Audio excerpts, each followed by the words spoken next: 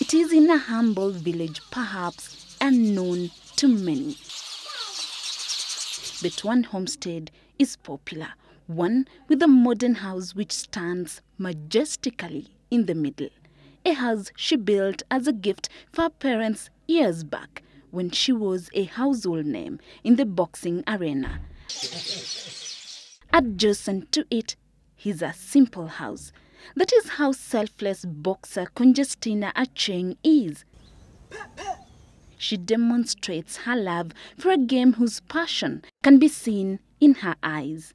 Conjestina Achieng may have relocated from Nairobi to her rural home in Nyamninia village in Game district due to health problems after undergoing treatment at the Mathare Mental Hospital.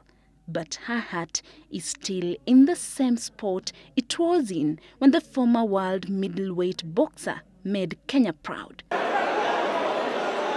The people she met and the smiles she put on the faces of Kenyans every time she emerged the winner. And now, just that, memories. They have neglected me. Whenever I go footing. I did everything. You can see the scar here. Indio nilimwaga damu Kisumu, I don't know which year. It was long time ago.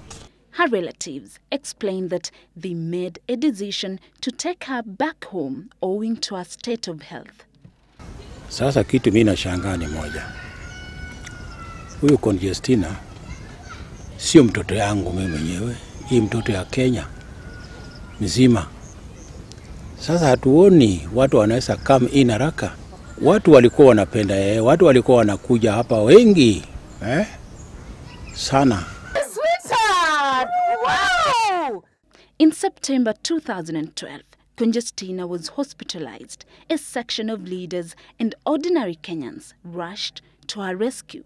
Ida Odinga, wife to former Prime Minister Raila Odinga, and diplomat Yvonne Hamati were among those who facilitated the hospitalization of the now 35-year-old boxer who is remembered as being the first African woman to hold an international boxing title. Tangu ni mzae sijawahi kuona matatizo yote kwake. Hata vile alianza hii boxing yake, kwanza alianza na football akiwa shule. Her demeanor remains strong and dreams even bigger. The only request her aging father has. Nimeapili sasa kwa president akuja angalie hiyo maneno. Tena zaidi wa mama. Wamama walisema women can do. Wanawake wanaweza. Tena they were very proud of her. But why you women can't take action immediately if men cannot take action?